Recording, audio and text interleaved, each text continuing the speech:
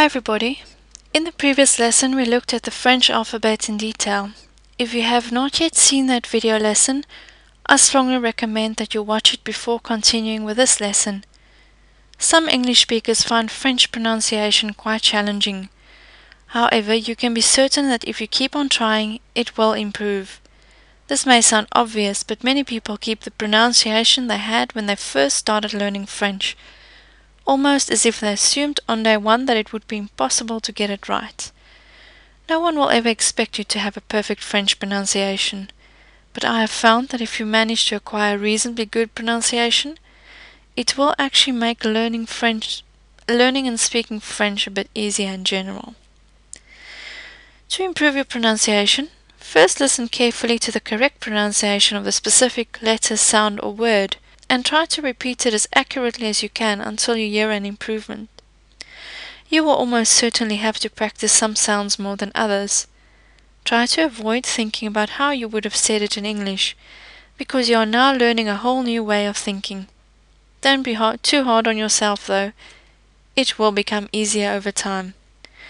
I'm now going to read the French alphabet once more, but this time we will also look at examples of words that contain that specific letter. Focus only on the sound of the single letter as it is used in the word. Do not worry about other sounds in the word that may not yet make sense to you. Are you ready? Let's begin. A, pas. B, bonjour. C, merci. As you can see, by default we are using a soft C, almost like an S sound. However, a C would be pronounced as a K when it is followed by the letters A, O or U. For example, cuisine. When we use a cedilla, that's basically that C with a bit of a tail, it will always indicate a soft C. So we use the cedilla and the letter A, but that would actually be not a K sound, that would be a soft C sound. So you would say ça, for example. Des, dents. E, le.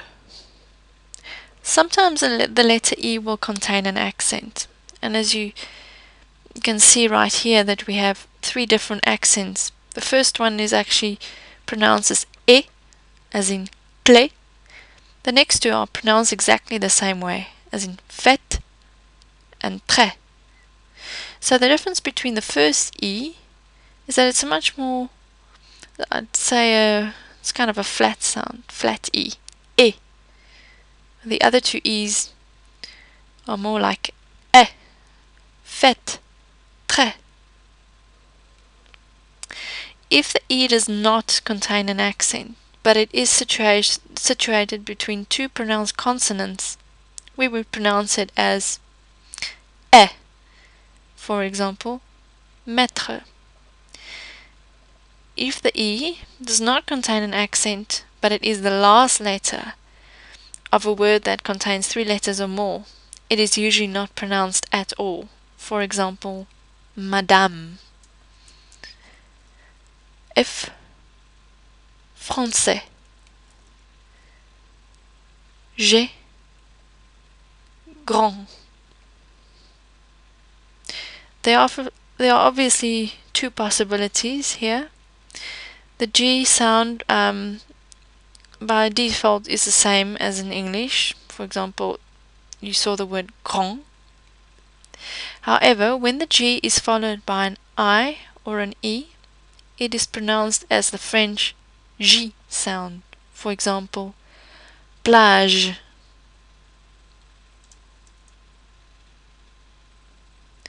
H, The H is never pronounced in spoken French, although it is used in written French. I think like so many other letters in French that are not actually pronounced, it's really just there to make the French language look beautiful. I, ici. J, je. K, kilomètre. L, ligne. M, malade. N, nouvelle. O, mot.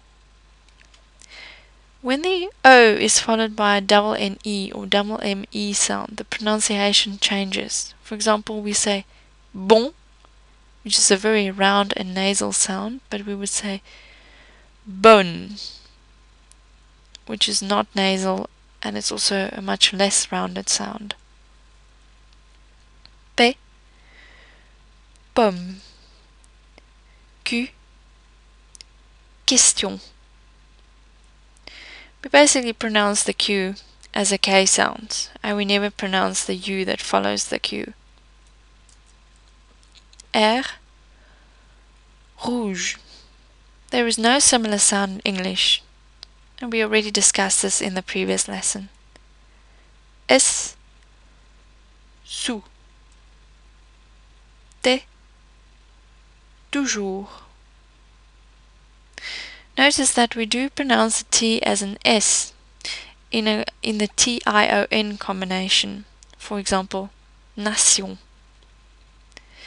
But not if it is preceded by an S. For example, question.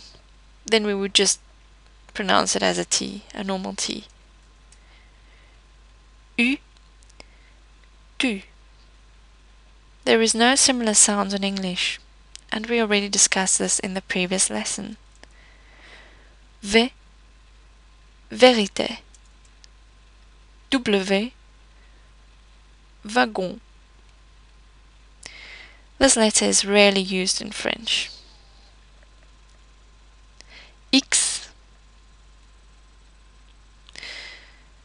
Now, when the X is situated before a consonant, we would pronounce it the same as in English. So we'd say it's basically a X sound, like exprimer.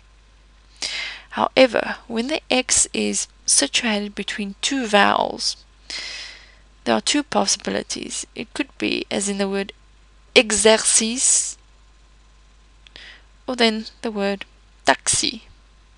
So you can hear they are different. But I suggest you learn these differences as you go along, because we don't want to make things too complicated now. An X is usually silent at the end of a word, but it is pronounced as an S when dealing with numbers. For example, 10 is 10 in French. Y, stylo.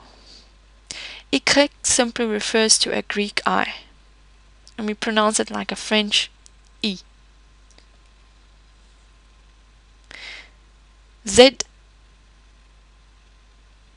zero. We do not pronounce a Z at the end of a French word. Okay, let's look at some vowel combinations. When you put certain vowels together and for some combinations you get a very specific sound. So let's look at our first one. Is a O and a U combination. It's basically an oo sound. Oo. It's very rounded. It's not like the English double O sound. It's not oo, it's oo, as in toujours. And then we have the OI combination that you probably already know. Moi. AI, français. And you can see it's the same as that, the E, as in the word très. It's français. AU or EAU, beau. EU, peur. And then you can see our character that looks like an O and an E together in one character. It's basically pronounced the same as the E sound in peur. And the UI combination, puis. Puis. Okay, in French, you may have noticed there are a lot of nasal sounds. Vowels are basically nasalized when followed by an M or an M, provided the N or M is followed by a consonant or it occurs at the end of the word. So let's look at some examples. The first set of vowel combinations are pronounced the same way. The A-I-N, I-I-M, E-I-N, and so on. For example, we'd say africain, fin, cinq. Then A-N would be on, so we say tante. Then E-N and E-M will also be pronounced like AN, so we say entre and temps. Note, however, that there are exceptions to this rule, and there are times that the EN sound would be pronounced actually like the very first set of vowel combinations that we had, but you will get used to them as time goes on. Okay, ON is on, as in bon. So if you look at AN and you compare it to ON, you see that AN is on, while ON is on. Remember, when the N or M is followed by a vowel, these combinations are not nasalized. For example, we would say américaine. Now, if américaine did not have an E at the end, we would have said américain. But now, with an E at the end, we say américaine. Let's take a look at some other combinations. We have the CH, sh sound, as in chaque. We have GN, gagneur. It's a silent G and it's a bit like the sound in lasagne. And then we have the I-double-L sound, billet.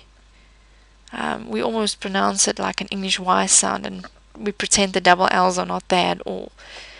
There are a few exceptions. For example, ville and village. You can hear the L sounds in those words. TH, we only pronounce the T and not the H, so you would say te for T. Okay, consonants at the end of a word.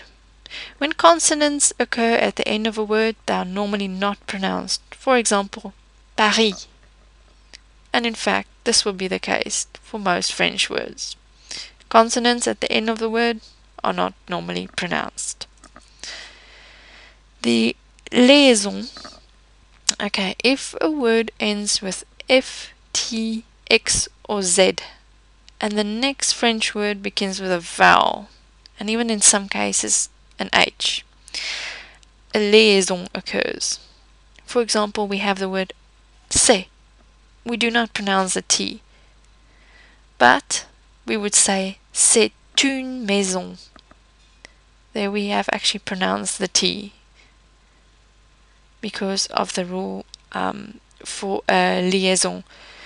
Note that when you're using an S or an X, it will become a Z sound, and an F will become a V sound. The liaison is used less often nowadays and mainly restricted to some of the most common phrases that you will pick up over time. It's possible to hear the following phrase without the liaison. You can say pas impossible or pas impossible. So you will pick up the most common phrases over time, because I don't think we don't want to make it too complicated right now.